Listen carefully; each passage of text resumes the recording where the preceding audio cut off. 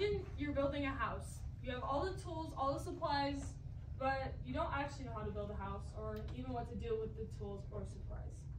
This idea is a great analogy for navigating through the financial demands of college. One of the challenges of college is students going into debt. Approximately, the United States total student debt is $1.75 trillion.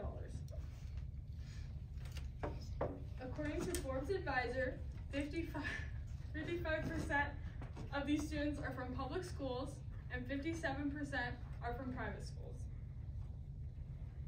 According to LendingTree, the average student in Idaho spends about $43,094 in student debt.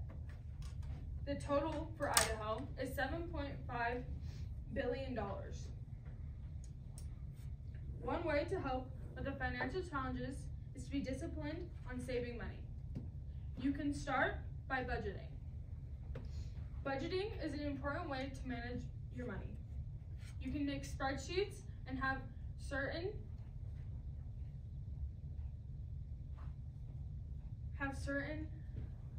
parts of your life that you need to be spending money, and every time you spend money, you'll take out from that part.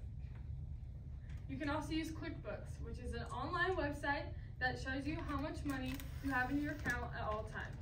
You can add and subtract from this to show you how much money you have.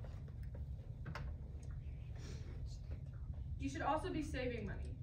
Instead of saving money is knowing the difference between wants and needs. Instead of going and blowing your money on things that you want, you should be spending it on things that you need. You should also have a savings account. I have been doing 4-H since I was 8 years old, and all of the money that I've been getting for 4-H goes into a savings account for me for college. You should also be working. I worked at a snow cone shack for one summer, and I made around $2,000 from doing that. I am now working at my dad's dental office as a dental assistant, and the money that I make from there also goes into my savings account for college. Working while you're in school, while receiving money, you also have good work ethics. Another way to ease the financial burden is to apply for scholarships. There are scholarships for almost anything that you would want to do. There's even scholarships for being left-handed. You can get scholarships by the places you live.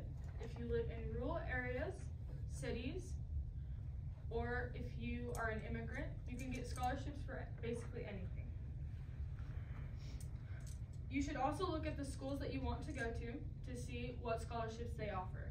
I am planning on going to Utah State, and because my grandparents graduated from Utah State, I qualify for a legacy scholarship, which means that I would be getting in-state tuition. In-state tuition per semester for a Utah State student is $11,000. For an out-of-state student, it's around $19,000 per semester. You should go to scholarships.com to apply for your scholarships. You can also do fast forward funds.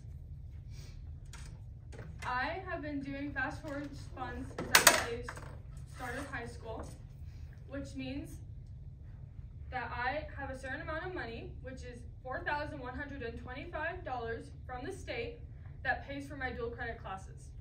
Dual credit classes are college level courses that I'll be taking to graduate high school with my associate's degree.